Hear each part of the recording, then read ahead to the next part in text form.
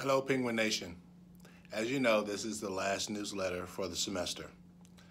As the semester draws to a close, I just wanted to make a couple of special announcements to you. In the Division of Student Experience, we've been working really hard to make sure that you had the best virtual experience possible. In that same vein, we're interested in hearing from you as students. So we've developed a variety of focus groups that are designed to get information about how we can deliver the best services to you when you return in the fall.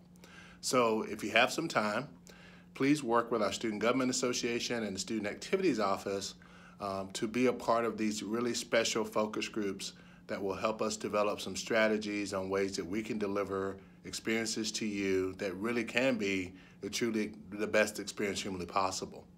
I want to say good luck to all the graduates that'll be walking on Saturday, and we also want to make sure that you are ready for the next chapter of your life. If that's graduate school or going to work, or if it's taking a little time off before you make that next step.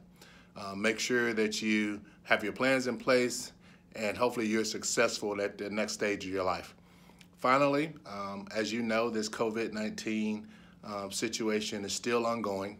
So we want you to be safe, we want you to practice safe distancing, and we want you to protect yourself, you and your families. So with that, the Division of Student Experience would like to say thank you for all of your hard work this semester. We look forward to working with you again next semester, and go Penguins.